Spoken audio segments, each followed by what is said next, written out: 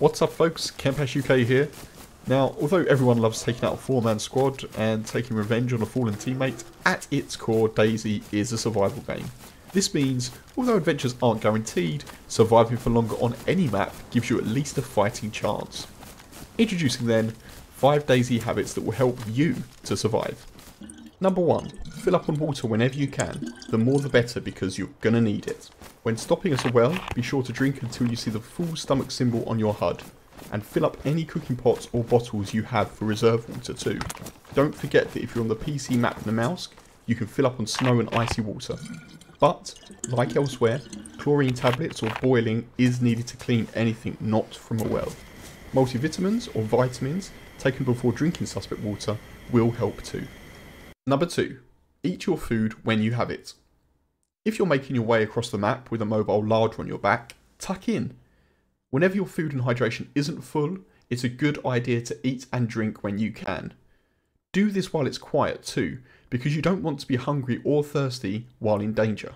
Ideally, it's best to be both stationary and warm when eating or drinking. This maximises the calories and benefit of food and drink. If you're moving around, you'll lose energy, and it actually becomes counterintuitive. But staying in one place for too long can also mean meeting other people, so, you know. Number 3. If you're teaming up, team up early. The logic here is this. The earlier you meet up, the less there is to lose, and you're more likely to come across someone else who's open to joining you. It also means strength in numbers and company. Note that as soon as someone has more gear than others, that person can become a target. And as your adventure goes on, be more suspicious about team-ups if you're running solo. Geared players usually shoot other geared players without hesitation. Meanwhile, lesser geared players will likely want your gear too.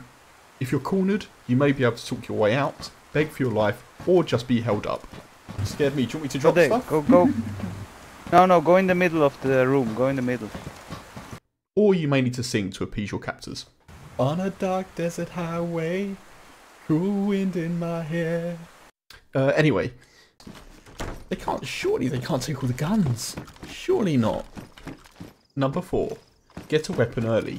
This does mean a melee weapon such as a knife, which is very useful for survival in general, or a baseball bat, or a monkey wrench, or a tire iron, perhaps not a garden hoe, but also try and get a gun early. If you know where there are police stations, head there, because weapons can help you ward off other players too. Not just that, they can help protect against animals. Wolves, bears, tigers.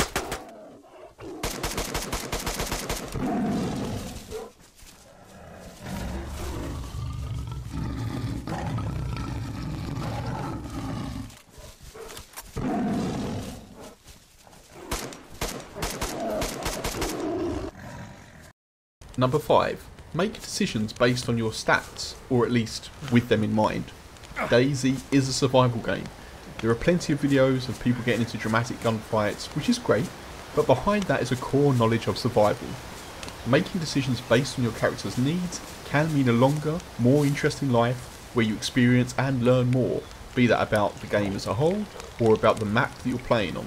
You can even combine your needs, so if you're starving, head to a town for food, or hunt or fish, make a fire, cook, get warm, dry out wet clothes, and you can prepare for your next steps. You could prioritise gunfights of course, but unless you survive and the losers have what you need, you can still starve, suffer hydration, or get ill from being cold. Sort out the fundamentals first, and the possibility of adventure continues. So to recap, fill up on water, eat food when you have it, team up early, get a weapon early, make decisions based on stats, and enjoy DayZ.